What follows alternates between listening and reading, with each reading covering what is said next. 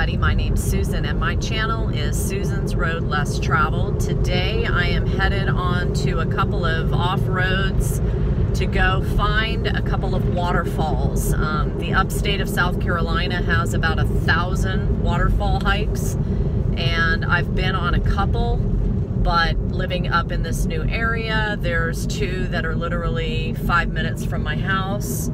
And so I thought I'd go out and get the dogs out for a few hours before lunchtime. So it's still early, it's about 65 degrees, partly cloudy, and it had stopped raining for the last couple of days. So I think the trails will be okay, not too muddy. And the two that I'm going to are easy hikes, probably not even a mile to get into them. So just thought I'd start with a couple of easy ones and see where they take me.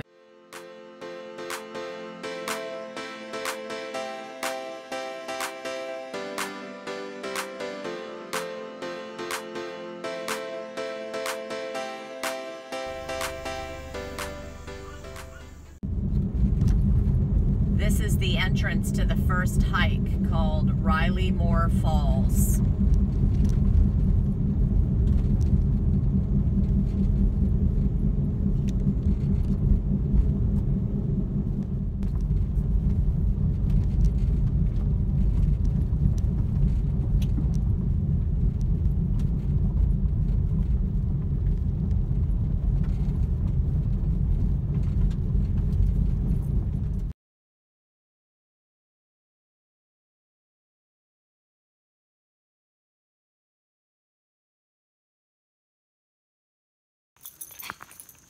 So this is the entrance to the half-mile to a gate and then the hike to the falls, and they actually said this is passable with four-wheel drive, but two women just went ahead of me with two dogs, and so I thought I'd walk it first and not risk it probably.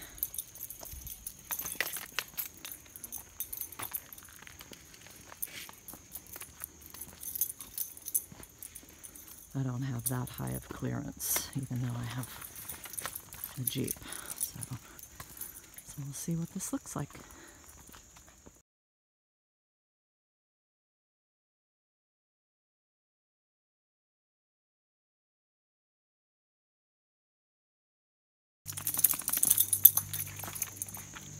So far the road hasn't looked too bad, but this is a little treacherous right here.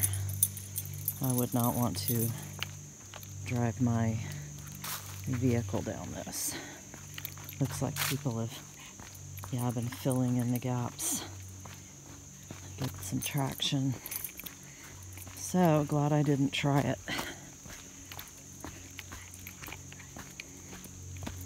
But looks like fun for the cars that can make it.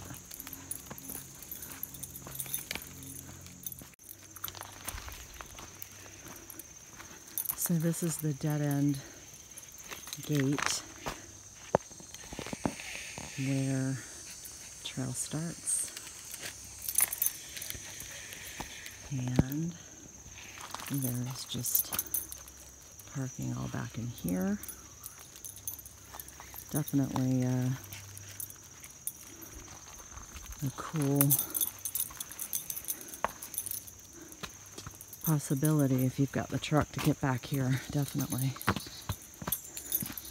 So that was a half a mile, and then the trail here is 0.7 to the falls, so the whole hike is just under 3 miles.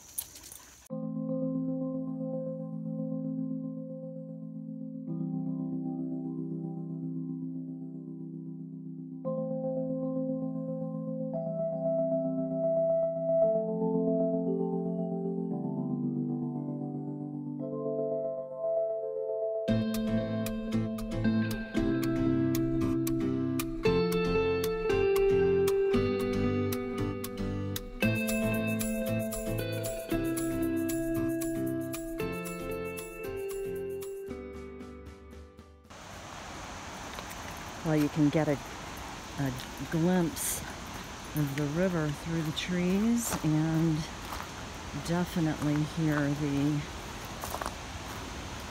water running as you come down. Oh, there it is. How pretty. There's a nice little beachhead down here. I'm trying to watch my step while I walk. So,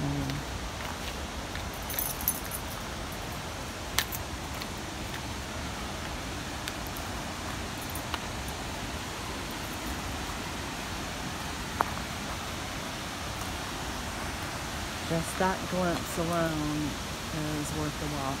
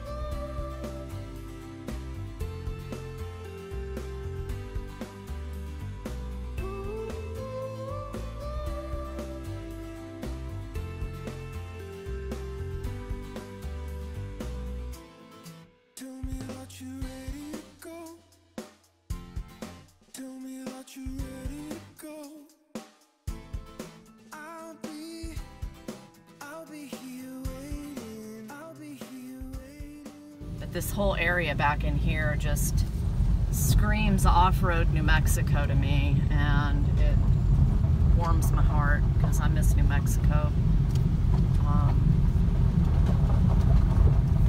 And I miss the person that I traveled with in New Mexico. That's probably more so the case.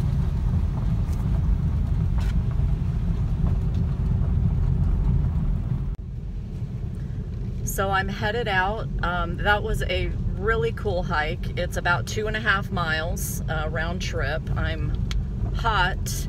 It did get a little warm. Couple of little gnats in the area, but not bad for late September. I passed about 3 or 4 families going in, and I can see where the beachhead area is a nice place to hang out with kids, and the water is shallow on the shore and all of that. You can bring dogs, and personally, if I was going down there to hang out, I wouldn't mess with my dog because they have to be on a leash, and that's just a pain in the neck. I find it to be a pain in the neck hanging onto a leash. And then if there's other dogs down there, you know, that's what you end up doing is refereeing, you know, barking and all this. So I would not take my dogs down there again. It doesn't look like you can overnight camp there, but there are people that are doing fires, and it was very clean. I didn't see any garbage along the way at all, so thank you for that.